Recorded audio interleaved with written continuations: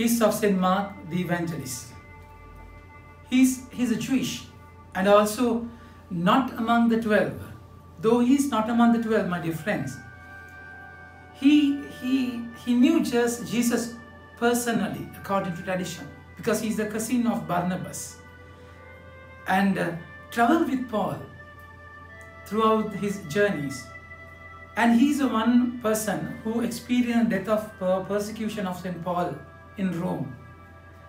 And he's very close to Peter and Paul, called Peter the priest of the apostles. And he was, after the martyrdom of Peter and Paul, Mark went to Alexandria. And that's exactly why he's patron saint of Alexandria. And in Alexandria, he wrote the gospel. It is the first gospel. He wrote the gospel in 60 AD. And in Alexandria, he started converting Alexandrian people. And in 68 AD, he was persecuted, placed the rope around his neck and dragged him through the streets until he was dead. And this great personality, he started evangelizing with his writing skills. And that's exactly in the first letter of Peter, in the first reading. It is said, "Beloved, clothe yourself, all of you, with humility towards one another."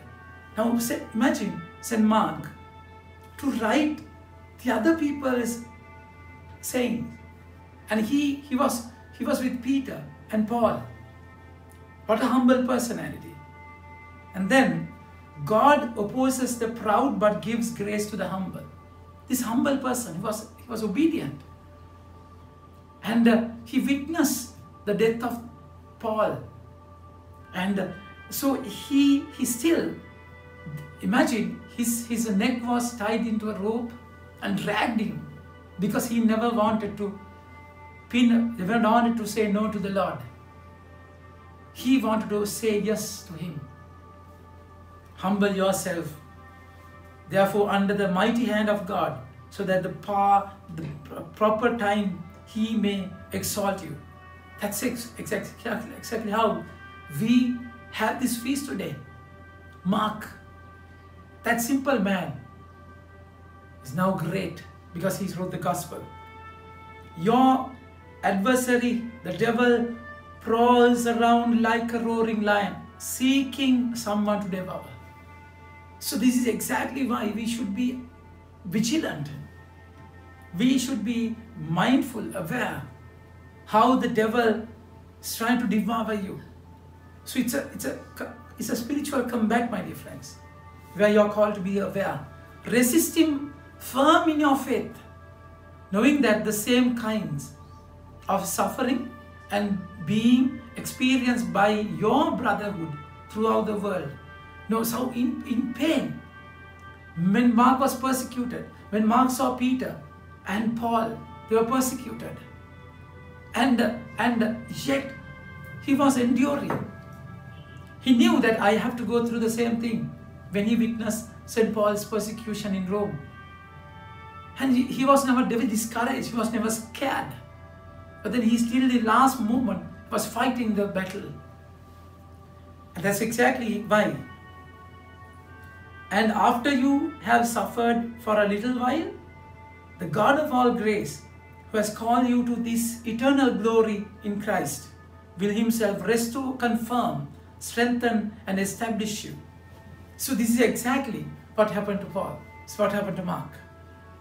But dear friends, he personally knew Jesus, though he was not among the 12.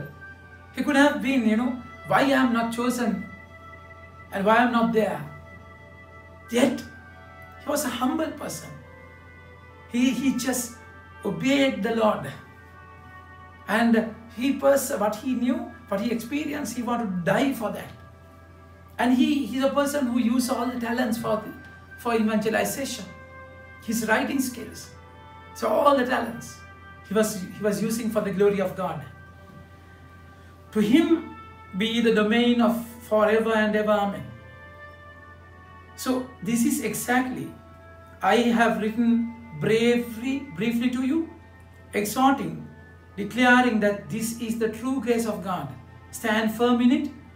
She who is at Babylon, whose life was chosen, sends you greetings. And so does Mark, my son. Greet one another with the kiss of love. Peace to all of you who are in Christ. Mark, my son. Peter is calling him my son. What a beloved character, isn't it? So this is how he was chosen. And he was chosen and broken. Broken and sent in his own way. He went to Alexandria and started proclaiming the gospel there. He started converting all the pagans. So he was threatened. After that, he was killed, persecuted, yet his mission was never stopped. My dear friends, that's exactly the Lord is saying. Appearing to 11, Jesus said to them, go into all the world and proclaim the gospel to the whole creation. Like Mark went to Alexandria. And his way of proclaiming is writing the gospel. Collecting is the first to write, my dear friends. So among the synoptics, Mark, Luke, Matthew, he's the first to write. 60 AD, he wrote the gospel. So he had to find his own sources. For Luke and Matthew, Mark's gospel is one of the main sources. And for Mark, he had to initiate this. And see, he was so focused for the mission. And then whoever believes in it, baptized, whoever believes and is baptized will be saved. Now, in how you can inflict belief into a person. In Romans chapter 10 verse 17 it is said, by hearing you will have faith. By preaching you will hear. So this is how Mark and Gospel is written. And this is how Mark and Gospel is a strength, awareness for us to have faith. And then he says, the Lord is saying, and these signs will accomplish those who believe. In my name they will cast out demons. They will speak in new tongues. They will pick up serpents with their hands. And if they drink and deadly poison, it will not hurt them. They will lay their hands on the sick and they will recover. So Mark is the one who initiated it. Mark is the one who wrote it. To give whatever he can, he has to give the Lord. And he's a great example for us. Amidst persecution, terrible trauma, even before death, he accepted the Lord. He said yes to the Lord. And that yes is huge. That's how that pain is power in your mission. If you suffer, there is power in your mission. So then the Lord Jesus, after he had spoken to them, was taken up into heaven and sat down at the right hand of God. And they went out and preached everywhere, while the Lord worked with them and confirmed the message by accompanying signs. So that's how the Lord went with them. Lord's glory manifested in the mission they were doing. The Lord is saying, well, you preach. I will accompany them. I will confirm the message by accompanying the miracles. So this is how Mark experienced the power of God. And his toil, his blood, his life has borne witness. And what he did out of lot of struggle and pain is now a gem of an experience for us. What he wrote is good news for us. And his initiative is of paramount importance. Learn from Mark. Be another Mark. Think about your talents.